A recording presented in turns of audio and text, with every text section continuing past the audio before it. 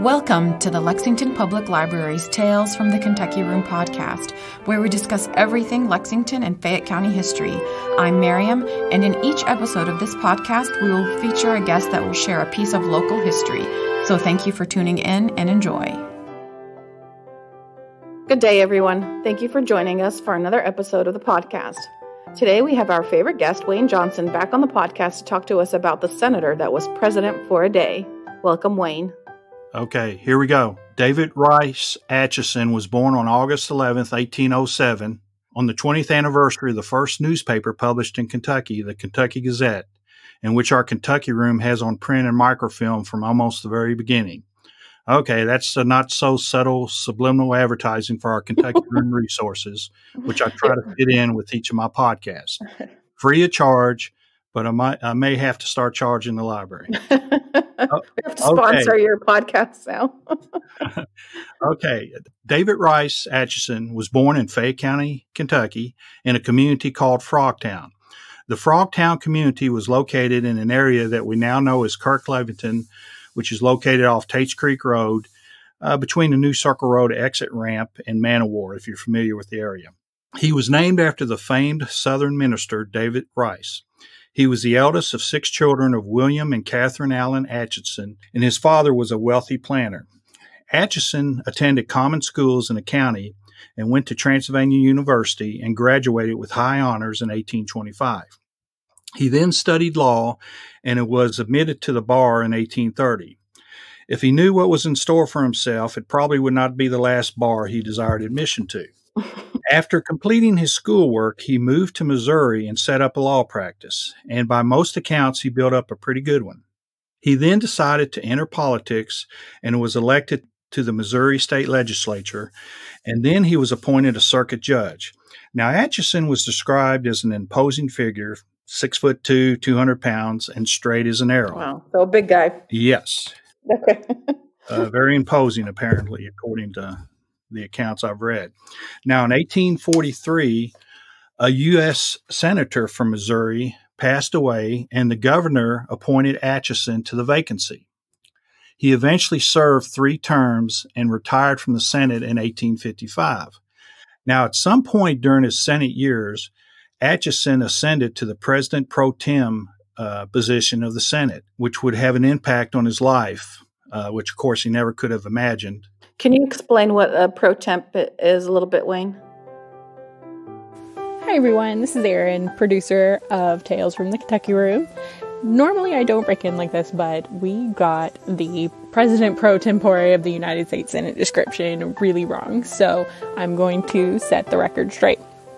So the President pro tempore of the United States Senate is the second highest ranking official of the Senate behind the majority leader. During David Rice Atchison's time as President pro tempore, the President of the Senate was second in line to the presidential succession following the Vice President.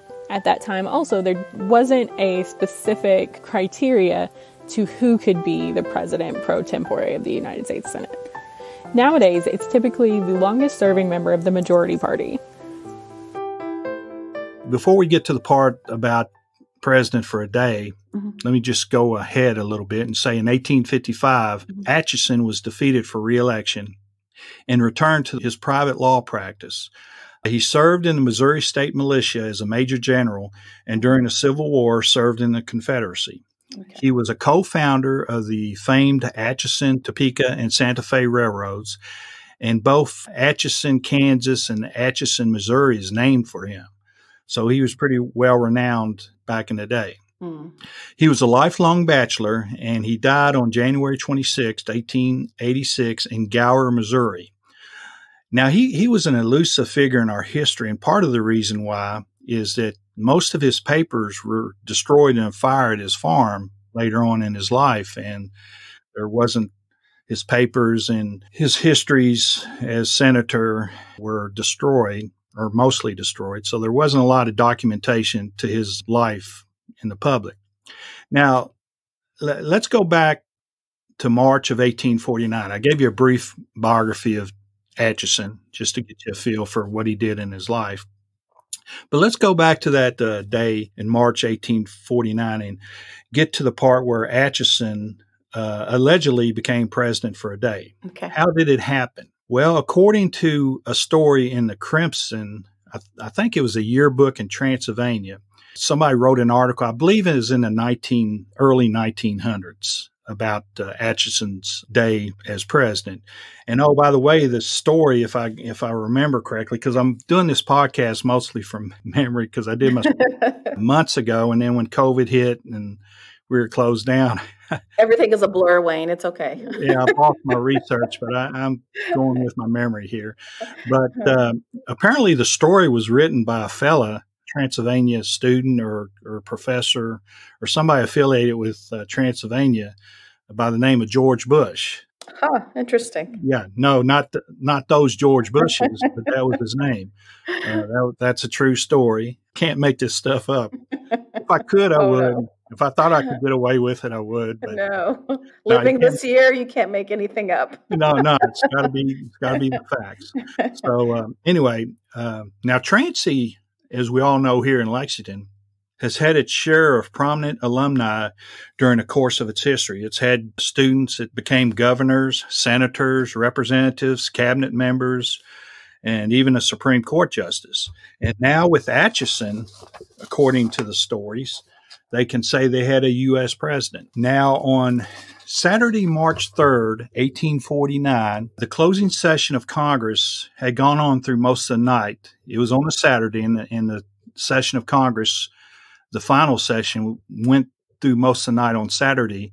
And during this closing session, there's historical records that the representatives and senators had a drink or two or three during this closing session, including Atchison. They did not believe in term limits or drink limits, apparently, back then.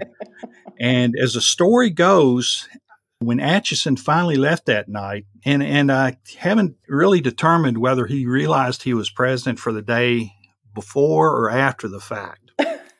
Well, that many drinks, probably not. Yeah. Well, anyway, as the story goes, when Atchison left that night after the closing session of Congress, he instructed his landlady, and like I said, you got to remember he was a bachelor and he boarded up at some place and he had a landlady. He instructed her that he did not want to be disturbed on any account. Now, back in those days, the presidential inauguration fell on March 4th, not like the present day, January 20th. It only became the date to inaugurate presidents beginning, I think, in the second term of Franklin Delano Roosevelt, beginning in January 1937. But before that, it was on March 4th. Okay. And I think the reason why they changed it to January 20th is because you'd have less of a time period where you'd have a lame duck president and the president-elect. So they changed it to January 20th. In 1849, March 4th happened to fall on a Sunday, and the incoming president, Zachary Taylor, apparently a very religious man, did not want to be inaugurated on a Sunday. He did not believe in work or official duties on Sunday and wanted to wait till Monday. Well, this posed a problem. His predecessor, President James Polk, along with Polk's vice president, George Dallas, who, by the way, the city of Dallas is named for, their terms ended officially at noontime on March 4th. The Secession Act of 1792, which was in effect, provided that in case of removal, death, resignation, or inability of both the president and vice president, the president of the Senate shall act as president of the U.S. until the disability is removed or a president is elected. So anyway, it appears for those 24 hours between the time Polk left office and Taylor was sworn in, Atchison was acting president. Now, it seems that this is a matter for much debate on whether Atchison was actually president for a day. He was not sworn in. He did not take the presidential oath, and nothing officially made him president other than the Secession Act of 1782, where it says if you don't have a president or vice president, the president of the Senate shall act as president. Didn't his term expire too, though? I think he was still senator. I don't think his term was over with. All right. I don't quote me on that, even though I'm on recording. But he was still the Senate leader by the accounts I've read. Okay. Now, you may wonder what Atchison did during his day as president. Well, he didn't conduct a war on poverty, which Lyndon Johnson did. He didn't visit Gettysburg like Lincoln did, and he didn't make a phone call to the moon like Nixon did, or Ukraine for that matter. Now, in fact, if you remember, his instructions to his landlady was not to be disturbed on any account. Well, according to the story she told from the reports I've read, Atchison, after his night of drinking on that Saturday night, not only slept through the whole day on Sunday, but also slept through the presidential inauguration on Monday afternoon. Yes, according to her, he slept through his entire administration.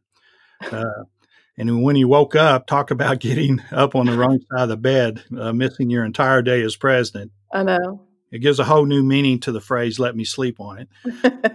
Now, there was much debate on whether Atchison was officially the president of the United States for that one day or not, but it sure does make a good story. It does. According to the Secession Act that we quoted earlier, apparently he was president for a day, but he slept on it. Now, there's right through it. Yeah. Now, apparently there's still a historical marker in front of the Lansdowne Shopping Center on Tates Creek Road, noting the significance of Atchison and his day as president. Apparently, this historical marker for years and years was actually on Versailles Road, if I'm remembering correctly, and apparently they had mistaken where Frogtown was located, or maybe there was another community named Frogtown in the Versailles Road area. But for years, the historical marker was on Versailles Road, and when they finally... Small mistake, that's okay. Just a few miles difference. But eventually it was moved over to the Lansdowne Shopping Center where the Frogtown Atchison grew up in. I'll have to pop by over there and check it out, see if it's still there. Yeah, I haven't driven by there in a while, but I have to be on the lookout for it.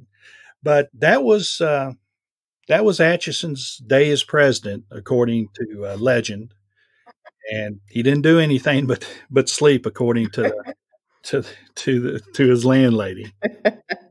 So anyway, it makes for an interesting story. And since he's from Lexington, Kentucky, or at least born here, yeah, we decided to do a podcast on it, and people can get online or come down here to the Kentucky Room to learn more about it. Yeah, but he did not do anything as president other than sleep. Oh, well. So no scandals in his administration. Hard to have a scandal when you're sound asleep. I guess sleeping is better than golfing. Yeah, yeah. Through your presidency. Thank you, Wayne, so much. That was a very fun and interesting story. Okay, thanks. Thanks for listening to Tales from the Kentucky Room, a podcast brought to you by the Central Library's Kentucky Room staff at the Lexington Public Library. If you enjoyed listening, please take a minute to subscribe, rate, and review the podcast on Apple Podcasts and Stitcher.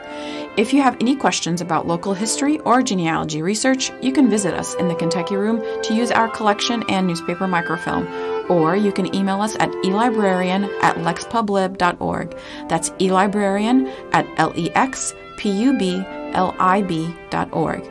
I'm Mariam, and we'll be back with another trip down Lexington's memory lane.